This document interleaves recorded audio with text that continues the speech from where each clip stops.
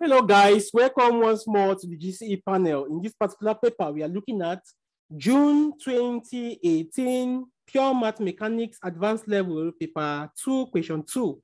Please don't forget to subscribe to our channel for us to give you the best and to leave your comments. Share our videos on social media and all different platforms in which you find yourself to encourage us to make more video. Guys, please don't forget to subscribe to this channel as you watch this video. Let's look at this first question, which is, given that one of the roots of the quadratic equation x squared minus 8x plus k equals 0 is 3 times the other, find the values of the constant k. Hence, solve the equation x squared minus 8x plus k equals 0. The sub-2 of the equation reads, a relation R is defined on the set of integers by A relates B if A plus 2B is a multiple of 3. Show that R is an equivalent relation. So let's tackle this question, guys. And don't forget to subscribe to this channel, and you can watch the remaining videos on the link below this video, or if you click anywhere on this screen, you will see a certain link which will lead you to the website with the remaining questions. Let's tackle this question. So let the roots be alpha and 3 alpha. You can use A plus 3A and so on, because it's one root is 3 times the other. So from here, the sum of roots will be 3 alpha plus alpha, which is 4 alpha. And the product will be 3 alpha times alpha, which is 3 alpha squared.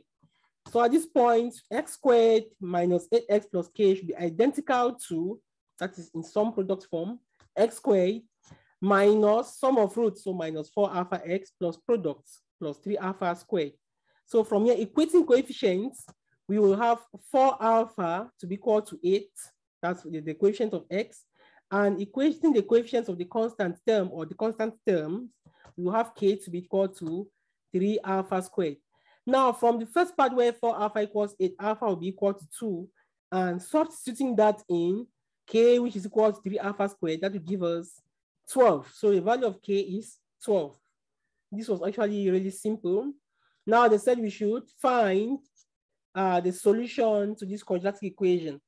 Now that we know that alpha is equal to, so rather k is equal to 12. So this will give us x squared minus 8x plus 12 equals 0. At this point, you can apply the quadratic formula, or you can use factorization. I love factorization, except the number becomes complex. So here you have x squared minus 6x minus 2x plus 12 equals 0. Where are these coming from?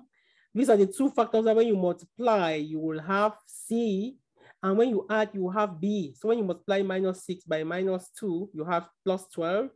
And when you add negative 6 to negative 2, you have negative 8. All right, so the negative and the minus are interchangeably used in most of our videos, but note that the numbers are either a negative number or a positive number. Okay, so here when we completely factorize, we have x minus 6 into x minus 2 equals 0. And from here, x equals 2 or x equals 6.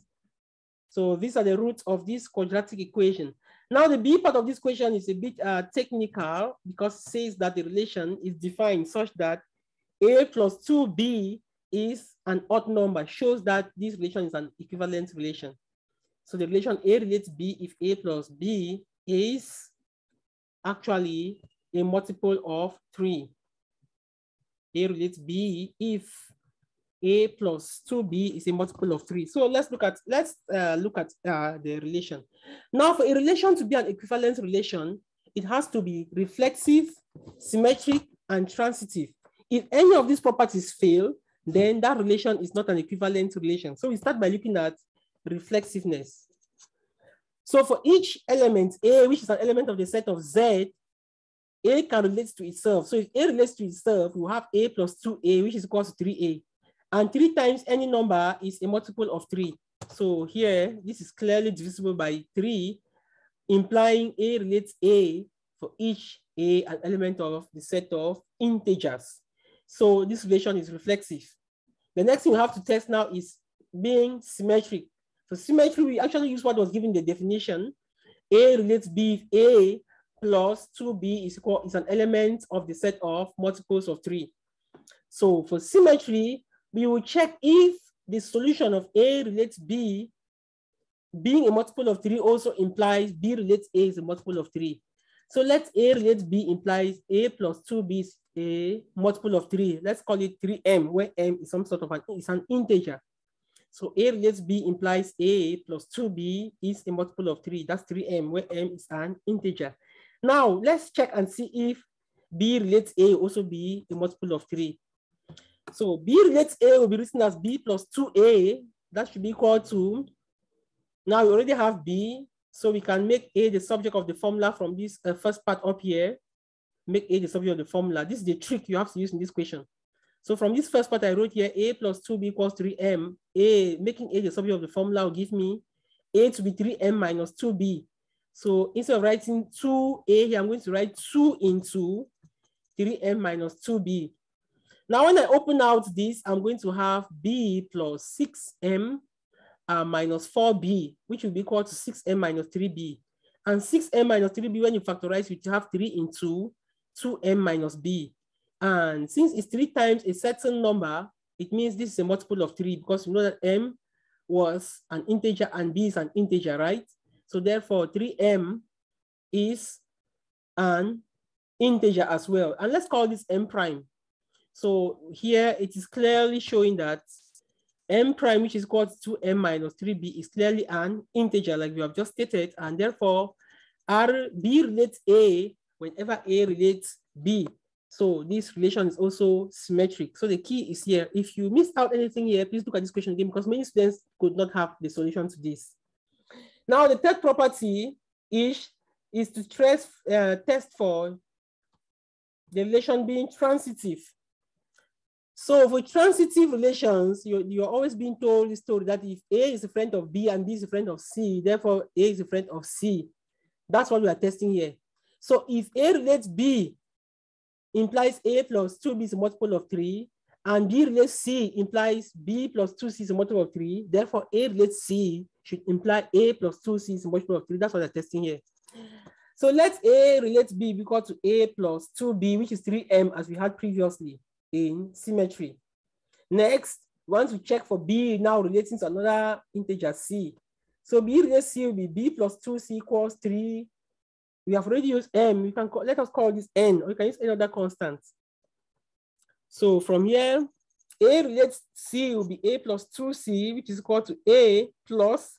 Now, instead of writing 2C, I'm going to replace 2C by what I have here. My 2C is equal to 3N minus B from the previous line. So that will be 3N minus B. So that will be 3N plus A minus B. Okay.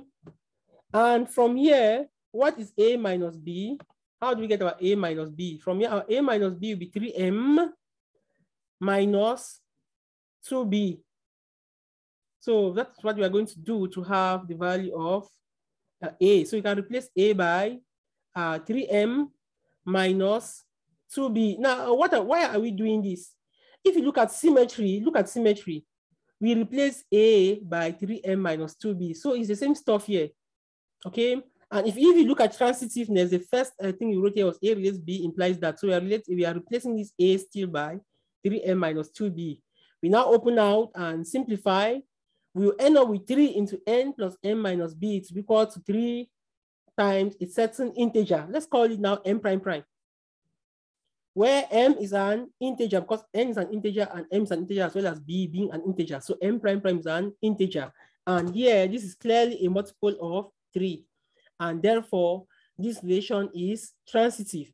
Now, since the reflexive property holds, the symmetric property holds, and the transitive property has held, then this relation is an equivalent relation on Z. Guys, please don't forget to subscribe to our YouTube channel. Please subscribe and promote the work of those who are putting in a lot to make sure that they support you in your education. Please, if you are watching our content and you have not yet subscribed, or you have not made others to subscribe, then you are actually not helping us, because the more subscribers we have, the more content we will produce.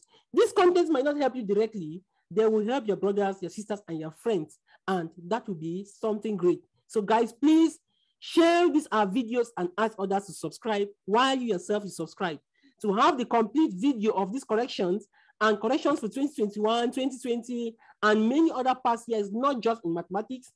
go to our website that you can see below this video, www.gcemathspanel.blogspot.com, and you have everything you have there. You can have revision notes and past questions. For past questions, check all your past questions on our website. Thank you, and may God bless you as you prepare for your exams. Bye-bye.